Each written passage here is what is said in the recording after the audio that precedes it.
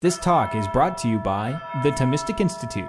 For more talks like this, visit us at thomisticinstitute.org. So, previously on dogmatic theology with Philip-Neri, we've looked at the Father and his relation to our priesthood and the Son and his relation to our priesthood. In my first talk, I proposed to you that there is a loose sense in which we are conformed through our priesthood to the person of the Father. Namely, we are, through our priesthood, spiritual fathers, spiritual begetters. And in that sense, we are like the Father who is the begetter within the Godhead. And yet, our priesthood more properly and more precisely and more perfectly conforms us to the person of Jesus Christ. Because within the divinity, it's the Son who is the principled principle, and the Father is the unprincipled principle. And so our priesthood, if we reflect on that, is really first and foremost something akin to the divinity of the Son, right? It is not first and foremost a sacrifice that we make. It's not first and foremost something that we give. It is first and foremost something that we receive. It is a gift from on high in our lives and in our persons. So in my second talk, I wanted to delve more deeply into our conformity to the person of Jesus Christ in and through our priesthood. And there we saw that Christ's priesthood first is located in his humanity, and that Christ's humanity is located in his person, where it exists in perfect harmony with his divinity. And I suggested that that might encourage us to think about how Christ can be a model for balancing and integrating our priestly character with our human nature in the integrity of our persons, right? So just as Jesus Christ is one divine person with whole and complete and perfect human nature, whole and complete and perfect divine nature that are nevertheless harmoniously integrated within his person, so too each one of us as sacramental priests should strive for a complete and integrated priesthood within our person, along with a complete, robust, mature humanity. Today, what I want to do is turn to the last but not least of the three divine persons, the Holy Spirit. And in particular, I want to think about what implications there might be for our practical living out of our priesthood with respect to the doctrine of the filioque. So I promised this to somebody who asked a question about the filioque earlier. Now is the payoff time. So in this talk, I'm going to do three things. First, I'm going to prove the filioque. So I'm going to prove that Jesus Christ is in his very person, the spirit sender, right? That is not an accident, that it's not something that accrues to him just merely in virtue of his human nature being a priest of a particular kind, anointed by the Father. No, his very person is to be the spirit sender. Then, once we've proven that, I'm going to consider some, not by any means exhaustively, but some titles of the Holy Spirit who is sent by the Son. And then I want to reflect on what all of that might mean for our identity as priests. So first, proving the filioque. I want to begin with the caveat. And the caveat is this. And I say this for any of our Eastern Rite brethren who might listen to this talk. So, the caveat. Everything that I am about to say is perfectly consistent with a Catholic Orthodox understanding of the Son that could be articulated as follows. The Spirit proceeds from the Father through the Son. Here's why I think that's a perfectly acceptable so it's a perfectly acceptable formula because the fathers use it. But it is a perfectly acceptable substitute formula for what we in the West mean by the filioque, just so long as you hold two things in mind. First, in the stricter formula from the Father through the Son, the from means not just from as from a principle, but from as from an unprincipled principle. And through means what we in the West would call from, with the added specification, through means from a principle that is principled. So we've already seen that within the divinity, the Father is the unprincipled principle and the Son is the principled principle. So if you want to restrict the meaning of the word from to designate the procession from an unprincipled principle, and you want to restrict the word through to mean procession from a principled principle, then everything that I'm going to say about the filioque is perfectly captured in precise technical theological language by the formula from the Father through the Son. Nevertheless, I like the Western formula, which is ex filioque procedit, right? So the Holy Spirit proceeds from the Father and the Son. And the reason I like it is because when we use that formula, the word from doesn't need to be hyper-specialized. It doesn't need to be, it can mean just what we kind of ordinarily mean by from, which is proceeding from a source, right? So, caveat done. Now let's prove the filioque. Remember our Thomistic principles for Trinitarian theology.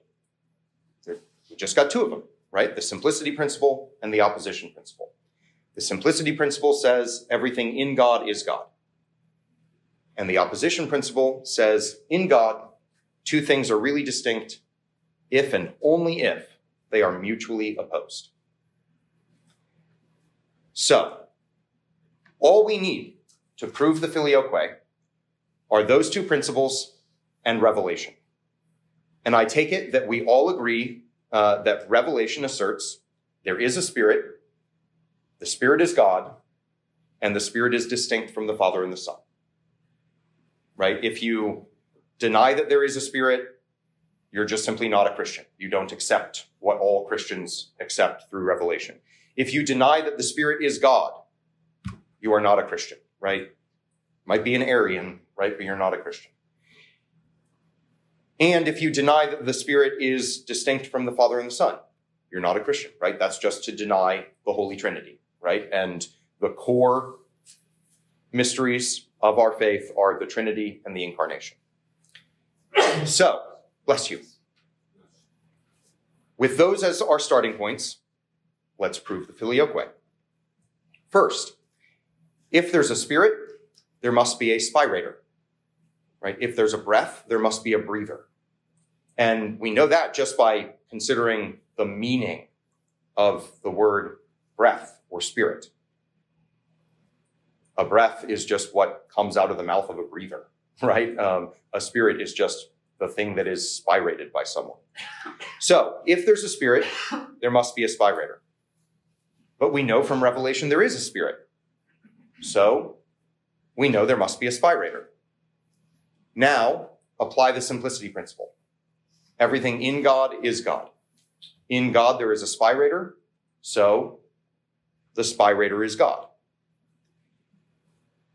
Now, ask yourself, is the spirator opposed to the Father?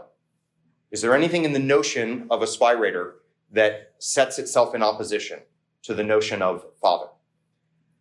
No. And that will be evident, just look at the ideas.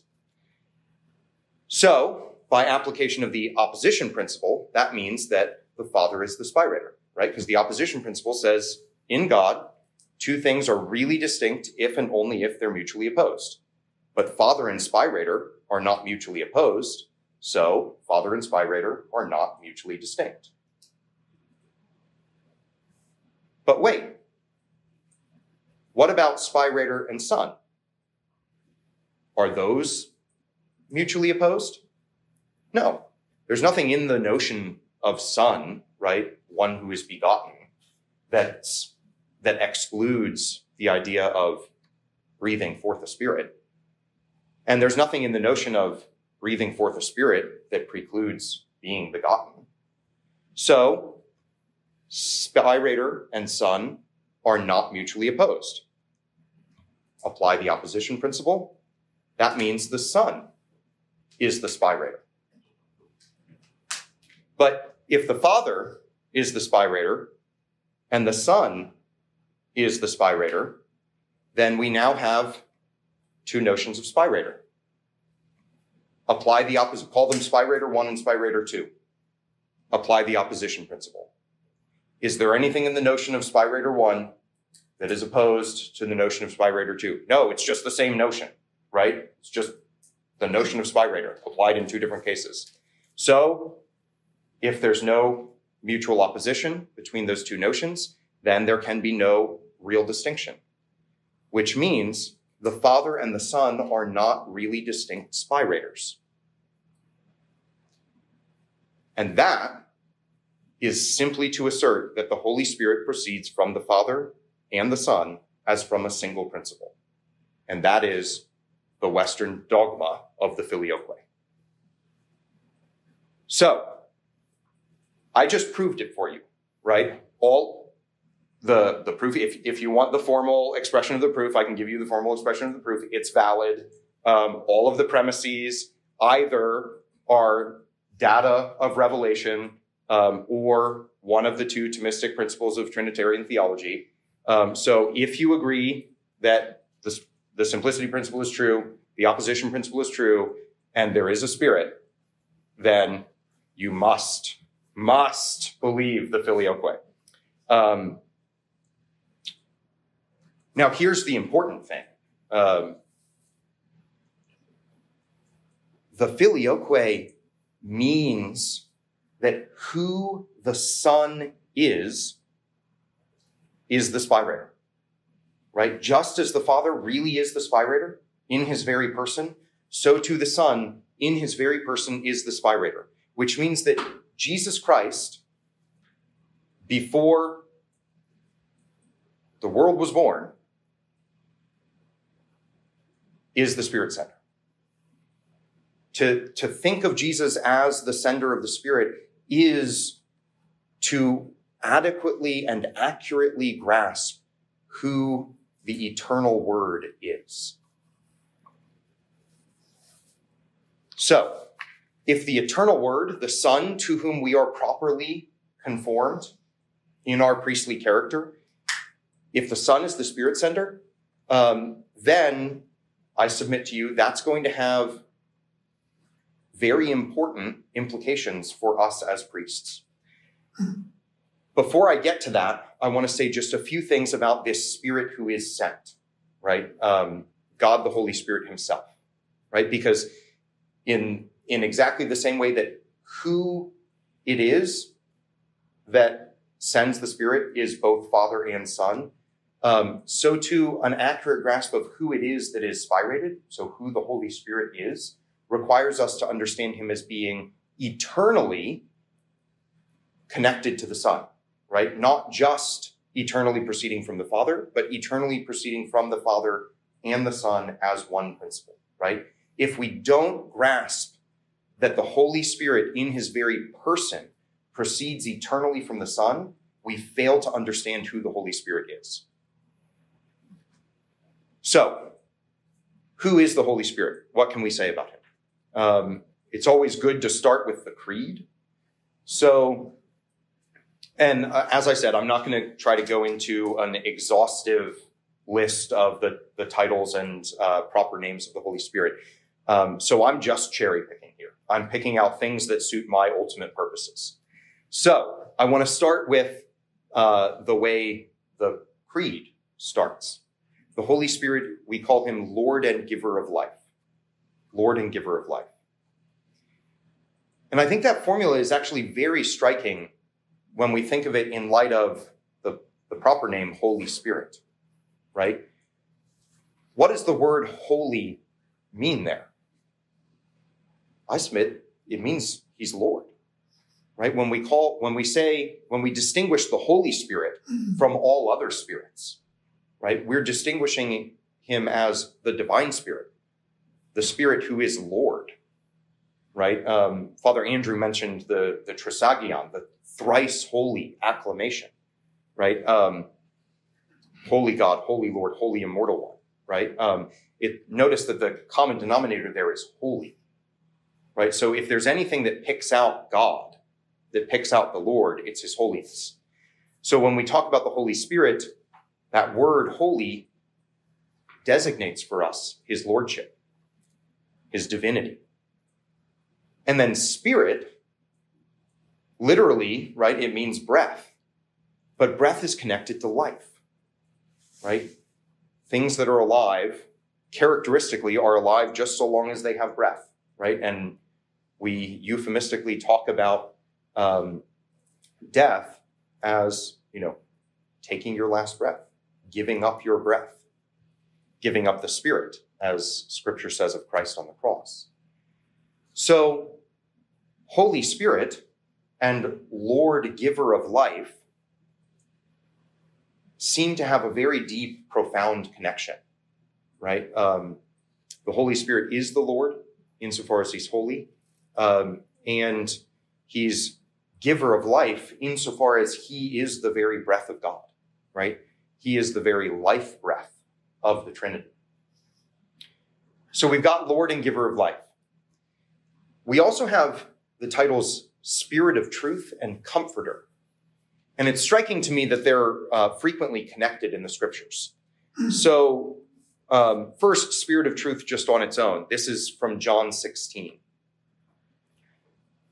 I have yet many things to say to you, but you cannot bear them now. When the Spirit of Truth comes, he will guide you into all truth. For he will not speak on his own authority, but whatever he hears, he will speak, and he will declare to you the things that are to come. He will glorify me, for he will take what is mine and declare it to you. Let's consider that passage in light of the Filioque, right? If everything we've just said is true, right? If who the Holy Spirit is the one who proceeds from Father and Son, and who the Son is the one who, with the Father as a single principle, breathes forth the Spirit, then this passage takes on a new and important meaning, right? So the Holy Spirit will not speak on his own authority, right? Remember that language of authority and authorship that we talked about within the Trinity. The Father alone is the author of the Son. The Father and the Son together are author of the Spirit. And so the Spirit never speaks on his own authority, as if the Spirit's authority were something separate from the authority of the Father and the authority of the Son. And even more importantly for the Filioque, notice what comes next, right? The Holy Spirit will declare to you the things that are to come. How? He will glorify me. This is Jesus speaking. The Spirit will glorify me, and he will take from what is mine and declare it to you, right? Just as the Son receives all that he has and all that he is from the Father who begets him, so too the Spirit receives all that he has and all that he is from the Father and the Son who spirate him. Right? He takes from what is mine and declares it to you. Right? This passage is certainly speaking about the economy of salvation. But if we have an adequate understanding of the Filioque, we understand it's also teaching us about the inner life of the Trinity itself. Here's John 14. Jesus says, I will pray the Father, and he will give you another comforter to be with you forever, the Spirit of truth, whom the world cannot receive, because it neither sees him nor knows him. You know him, for he dwells with you and will be in you. So here, the Spirit of truth, who proceeds from the Father and the Son as a single principle, is now named the Comforter. And he's the Comforter because he reveals the truth to us and dwells within us. Right? He doesn't dwell within the world. He's not recognized by the world, but he is recognized by those who are united to the Son. Why? Because the Son is the Spirit center. It's impossible for us to be united to the one who in his very person eternally spirates the Spirit and not have that Spirit that he breathes forth dwell in us. Also from John 14. These things I have spoken to you while I am still with you. But the Comforter, the Holy Spirit, whom the Father will send in my name, he will teach you all things and bring to your remembrance all that I have said to you. So over and over and over again in Scripture, we see the Holy Spirit depicted as connected both to the Father and to the Son, as proceeding both from the Father and the Son. And precisely in virtue of that procession from Father and Son, he's able to reveal all truth to us. And what is truth? Truth is Christ. I am the way, the truth, and the life, right? The truth that is Christ is made known to us through the Holy Spirit, who's given to us and dwells within us, precisely because it's impossible for the Spirit to be present and the Son to be absent. Why? Because who the Spirit is one who eternally proceeds from the Son. And who the Son is one who eternally spirates the Spirit. So we've got Lord and Giver of life. We've got Spirit of truth, communicating the truth who is Jesus Christ. And the Comforter, right, the Consoler who dwells within us and gives us the peace from on high. And the last title that I want to consider is the Spirit of adoption. So here we're moving from John to Paul. So in Romans 8, St. Paul says, all who are led by the Spirit of God are sons of God. For you did not receive the spirit of slavery to fall back into fear, but you have received the spirit of sonship. When we cry, Abba, Father, it is the Spirit himself bearing witness with your spirit that we are children of God. And if children, then heirs, heirs of God and fellow heirs with Christ, provided we suffer with him in order that we may also be glorified with him. Here again, notice the deep, inextricable connection between the gift of the Spirit, who is the Spirit of adoption, by which we are made sons, right? And it's very clear here that we're not made sons of the Father as if that were kind of circumventing Jesus, right? We become sons of the Father only because the Spirit of adoption unites us to the Son, capital S, right? We become sons of the eternal Father only through our union with Christ, and we are only united in Christ through the Spirit of adoption, right? The Son, the eternal Word, is Son by nature. We are not. But we do become sons by grace. How? Through receiving the Spirit who is sent by Father and Son together, right? When the Spirit who proceeds eternally from the Son is received in our heart and our soul, he makes us like the Son from whom he proceeds.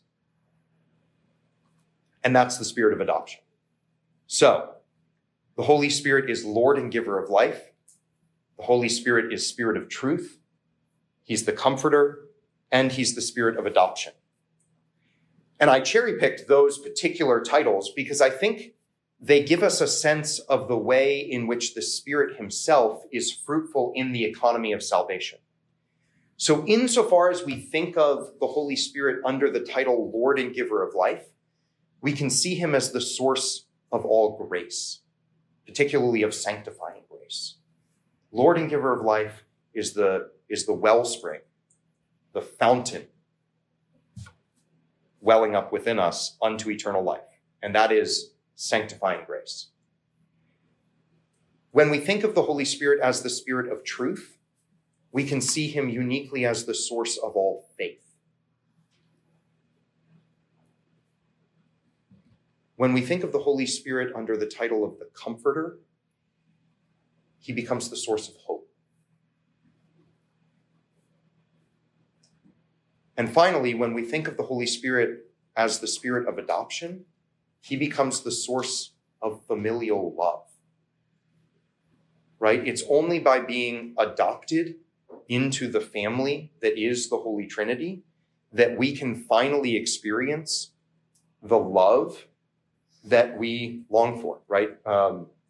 This morning we had a talk on Augustine, so it's fitting, right? Our hearts are restless until they rest in you, right? It's only the love of the Trinity that gives us peace. And so when we consider the Spirit as the Spirit of adoption, right? The Spirit by whom we actually enter into that perfect family of not just unconditional love, but eternal and infinite love, there we see him as the source of charity. Okay, so what does this have to do with the practical living out of our priesthood? Well, I've said that our priesthood conforms us to the person of Jesus Christ. I've said that Jesus Christ is in his very person the Spirit sender, which means our priesthood conforms us to the Spirit sender. And I think that means that every act of our priesthood, every per se proper act of our priesthood, is ordered towards the sending of the Holy Spirit in the world. That means that every act of our priesthood is ordered towards the sending of the Lord and giver of life, the source of all grace.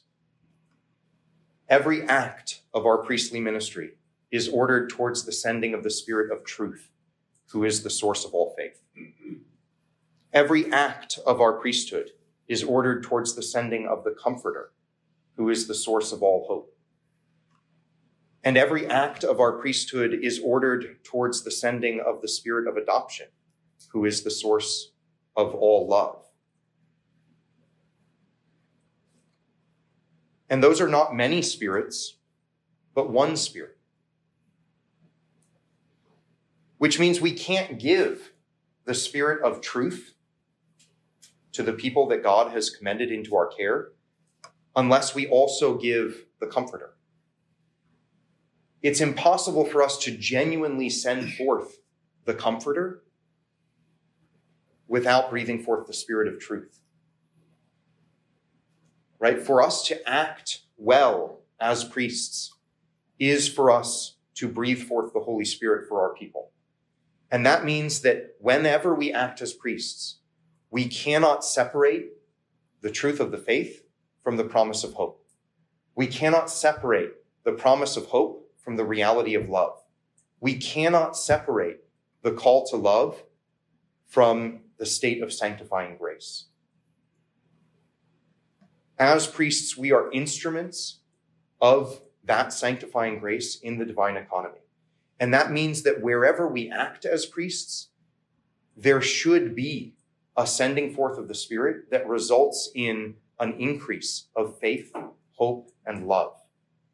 So whether we're in the confessional or at the altar, whether we're blessing a house or visiting the sick, if we're living out our priesthood well, a sign of that should be the identifiability of the Spirit in that work. And if the Spirit's there, then the whole of the faith will be made present. The whole of the Christian life will be made present. The integrity of our call will be realized. We will teach the truth. We will comfort the sorrowful. We will give love to people. And we will do all of that in the context of an invitation to live the life of grace that is the life of our faith. So we can think about the various functions of our priesthood. Remember, St. Thomas identifies the three functions of giving divine things to God's people, offering the prayers of the people up to God, and reconciling the people with God. Now we can think of all three of those functions as having a deeply spiritual character, in the proper sense of being characterized by the presence of the Holy Spirit, the sending of the Holy Spirit, right? When we administer the sacraments, right? When we just bestow divine things through our priestly ministry, that's got to be a sending of the Spirit. When we gather the prayers and the intentions, the troubles and the needs of our people in our prayer and offer them up to the Lord, that's got to be done in the power of the Holy Spirit. And when, particularly in the confessional, when we reconcile people to the Father, that's going to be done only through the gift of the Spirit. Which means that the measure of my fidelity as a priest is how much do I breathe forth the Spirit when I perform my role. It's easy for me to hold back the Spirit, to begrudgingly engage in the work of the priesthood. But if I embrace the gift that I have received from on high as a participation in the priesthood of Christ, in the person of Christ, through which the Holy Spirit will constantly be sent forth into the world through me, frail, fragile, weak, and limited as I am, I will rejoice in that gift. I will embrace my identity, and I will give myself with renewed effort to this beautiful and glorious vocation. And I pray that the same will be true of you.